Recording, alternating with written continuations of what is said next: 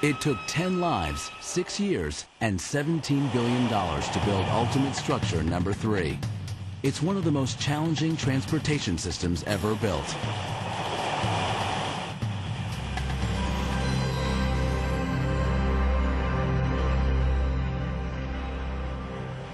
The world's longest undersea tunnel stretches 24 miles beneath the ocean floor and unites Europe and Great Britain, 2 land masses separated for 8,000 years. For centuries, engineers have dreamt of ways to link Great Britain with the European continent. Ideas have ranged from bridges to futuristic tunnels.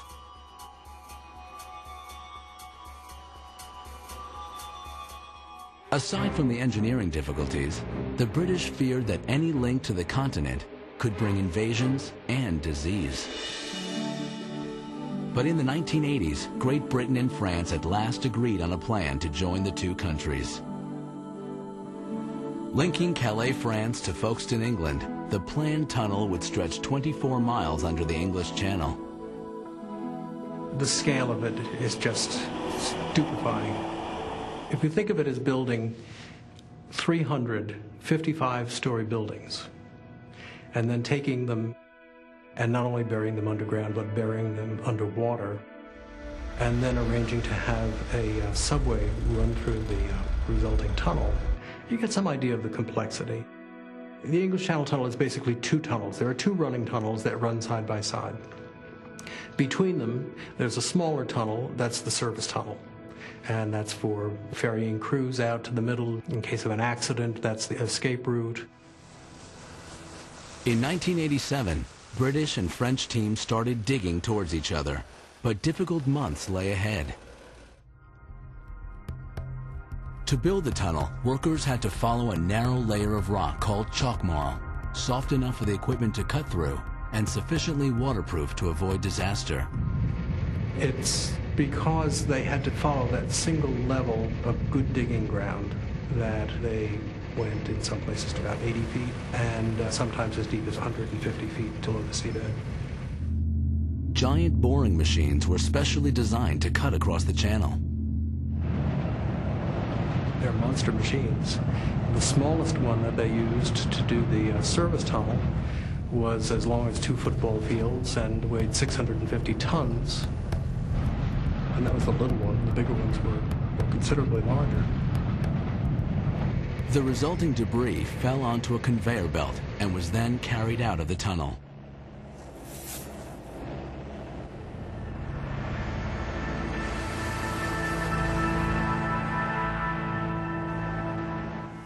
Meanwhile, cranes connected to the giant tunnel boring machines positioned the concrete wedges that formed the tunnel wall.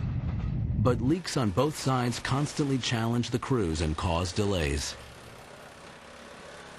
Because of the size of this project and the duration, the fact that it was going on for years, they were crushed by this behemoth. For 3 years, the determined British and French teams dug towards each other, and by 1990 it was finally time for the first tunnel breakthrough. Everybody had been very confident that the machines were going to link up until about 24 hours before the link up was supposed to take place. And then these people began to worry, well, what if we don't meet up? And so when the link up finally came, there was a great, great sigh of relief.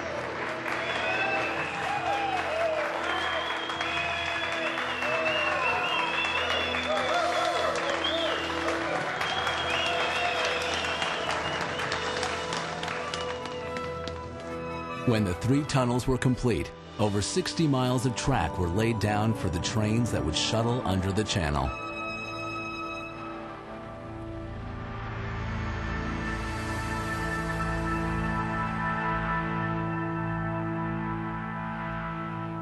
By 1993, one of the 20th century's most impressive engineering achievements was finally ready to open. The French were very happy when the tunnel opened. To them, it's a great public work. I think the only reservation they ever had about it was that the fact that it was a tunnel and you couldn't see it. It's hidden beneath the channel, but its impact is visible to all. Britain is much more strongly linked, I think, to the fate of Europe now. I think that the tunnel is one of the great projects of our time, or perhaps any other time. Which is why the channel